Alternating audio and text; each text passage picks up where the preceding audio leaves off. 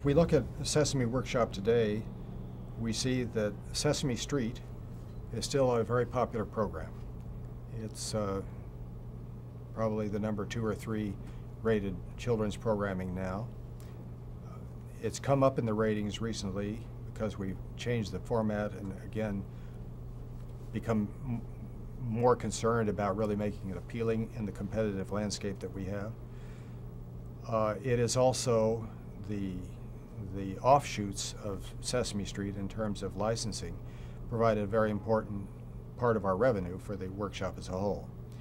So keeping that vital and ongoing will be a main concern for as far as I can see. Now, we worry, everybody with a long-running television show worries about whether or not it's going to get old. That is, Mickey Mouse isn't around the way it was in the early days of Disney, not as popular anymore. And whether or not we can keep Sesame Street popular in the way we hope is a challenge. We don't know. We hope so. We believe we will be able to, but that's a challenge.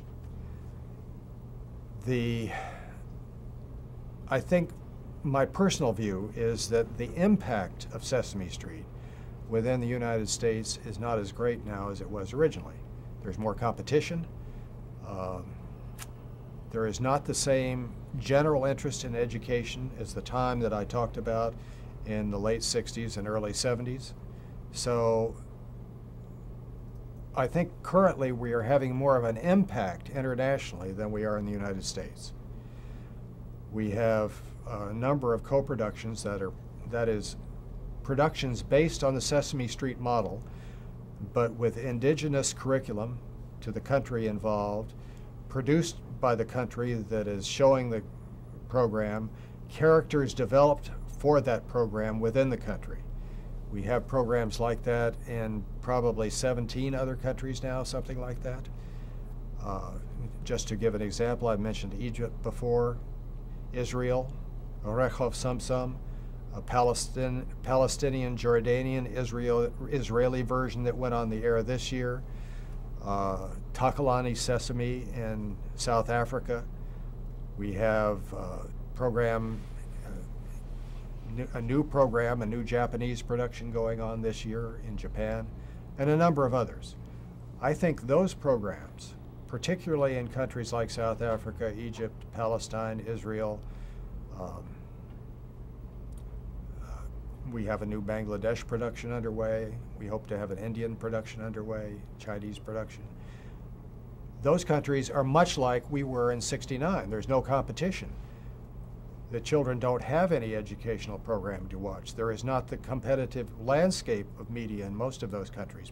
In some, almost none. So I think the impact of the shows there is greater now.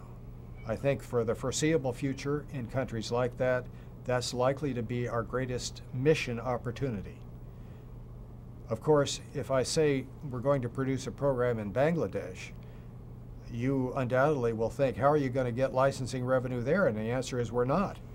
So the challenge for us in the future is how to develop sustaining revenue for shows in countries that cannot provide it themselves. South Africa is a country that can possibly provide sustaining revenues. It is a relatively wealthy country, but many of the other countries where we could have an impact are not wealthy.